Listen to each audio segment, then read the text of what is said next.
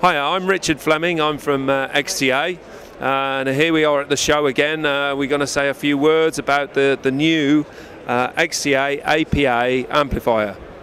The XTA APA amplifier is going to deliver you 3,400 watts into 4 ohms or 2 ohms, 1,800 watts into 8 ohms. Yeah. We have a very large over-engineered power supply. Often people don't publish specifications for power supplies in amplifiers, but we've got 20 kilowatt peak capability with our power supply and 4.5 kilowatts continuous. Yeah. What we've managed to do with this big power supply and very efficient output stage is give you 80% efficiency, but we've also got a 1 watt sleep mode. This is pretty much unprecedented in this kind of amplifier.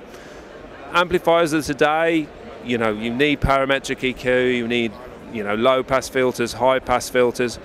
We're blurring the lines between power amplifier and matrix, so you can route signals appearing at the digital or analog inputs on the back of the amplifier back onto the network, and you can drive straight out of the desk by the audio network into the output processing in the amplifier, so it becomes a break-in box. We've future-proofed the network connection on the amplifier. It's in a plug-in card, so if in 8 years from today there's a new network standard that you want to use, we can deliver. Here we can show you a sneak preview of the control software. On large systems you need to control large numbers of amplifiers. We've got a grouping system working from the outset, so if we look at our subs group, we've only got these 2 outputs. On the left hang, we've got this output, we've got the right hang. The amplifiers are group aware, yeah? And of course we've got all the usual kind of XTA, very easy to use control screens, which are very familiar from audio core days.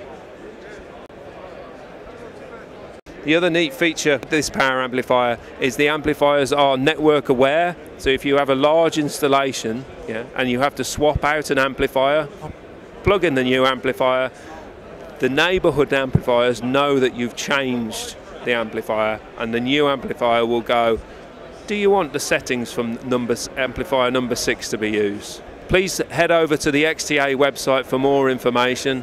There's a lot more things that we've got to reveal to you in the future. There will be unprecedented levels of loudspeaker control.